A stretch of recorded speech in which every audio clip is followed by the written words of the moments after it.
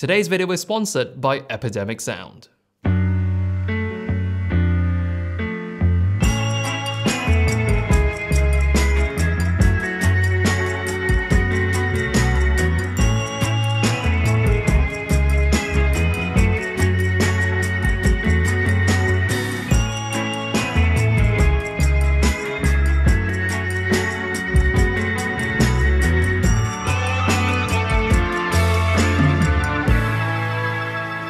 Ever since I got these lights, they have made their way onto pretty much everything I've been shooting. And it's not that I don't have any other lights at my disposal, there is just barely any situation where there isn't a use case for one of these lights.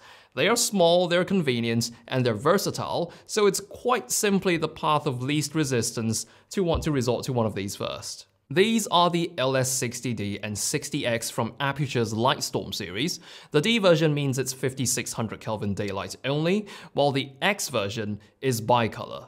What's special about these is they've got built-in optics, so you can flood or spot the beam just like a good old tungsten Fresnel. In fact, true to Aputure's claims, when you hold a 60D up against a 650-watt tungsten Fresnel, the 60-watt LED does throw out as much light as the 650-watt incandescent, and that's considering a very comparable beam angle and illumination area. If you go for the bicolor 60X, it will cost you roughly one stop of intensity even at its brightest color temperature, which is around 4500 Kelvin, but unlike their tungsten counterparts, the hottest these lights are ever gonna get is warm. The built-in flood and spot controls are also very similar to using a Fresnel attachment on a conventional Bowens mount COB light, except here, the whole mechanism is conveniently internalized in this canister.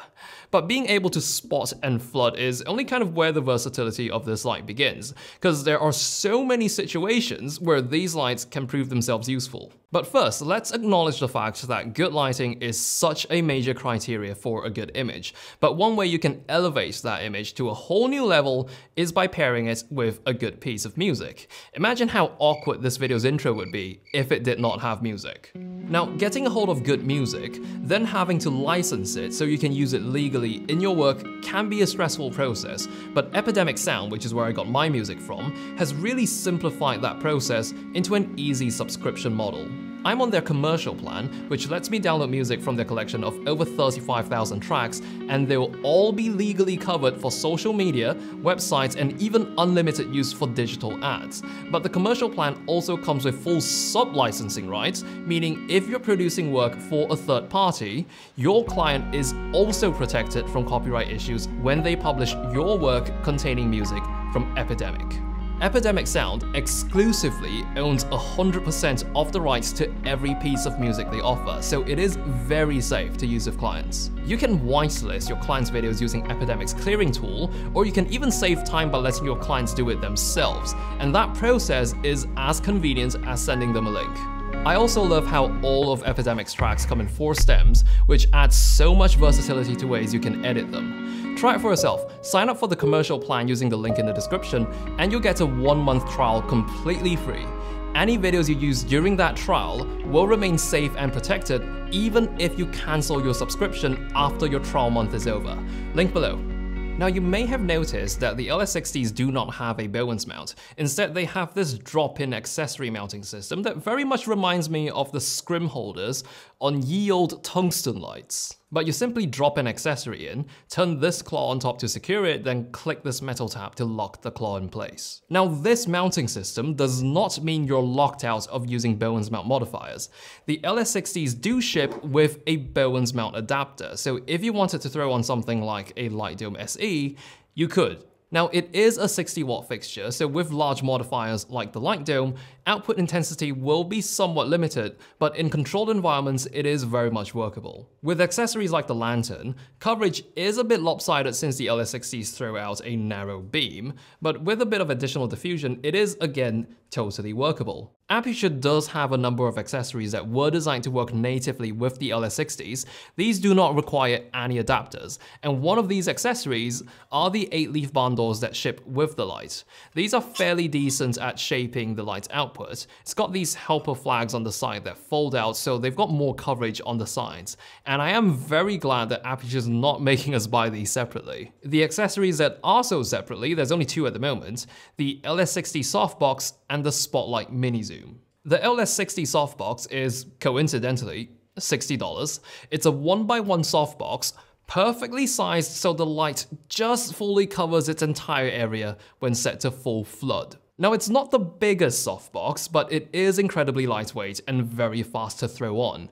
It can give you decently soft shadows when close lighting smaller subjects, comes with a honeycomb grid and 2 densities of diffusion. Definitely something handy if you have an LS60. The Spotlight mini zoom, on the other hand, is a complete beast on its own. It gives your LS60 lights a whole new set of superpowers and is one of my favorite lighting accessories of all time. I've made a dedicated video for the Spotlight mini zoom. It's up here in the corner and the description box if you want to check it out. Now, in terms of ways you can power these LS60 lights, there are 3 options. You've got the good old AC adapter, you've got D-tap, and you can even power it off Sony NP-F batteries. The adapter, D-tap cable, and battery plate are all included with the light. If you're going the NP-F battery route, you need 2 batteries to run the light at full power. If you attach only 1 battery, you can still run the light, but at half power. Now, that doesn't mean the light will stop you from dimming above 50%. It means whatever percent you're at, the output will only be half as bright compared to having 2 batteries. Now, all 3 of these powering options were designed to be mounted on a V-lock at the side of the fixture, meaning they all have very short header cables. Now, it is a graceful solution for mounting your transformer brick and batteries, but if you want to keep your fixture weight minimal, you don't have the option of relocating these weights because of how short the cable is. Now, Aputure did inform me that they are aware of this and will be releasing an extension cable that will hopefully rectify the stalemate. But being able to relocate the power supply would also be great for another reason, because the fixture is weather resistant. It's rated at IP54, which means it's splash resistant, so technically the LS60s can stay on while getting rained on.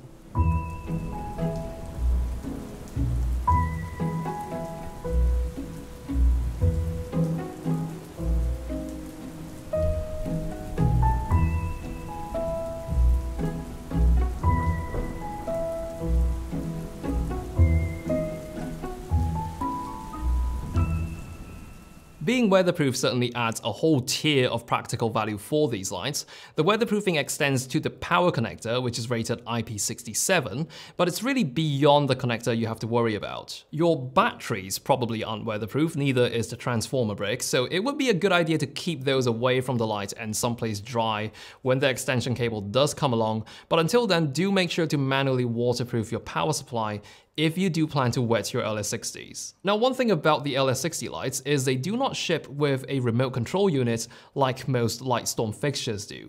They do of course get full Sidus Link compatibility along with all the lighting effects. And the lights probably arrive in the cutest carrying cases from Aputure. The 60D is only $369. The 60X does break the $400 mark by a smidge at $419.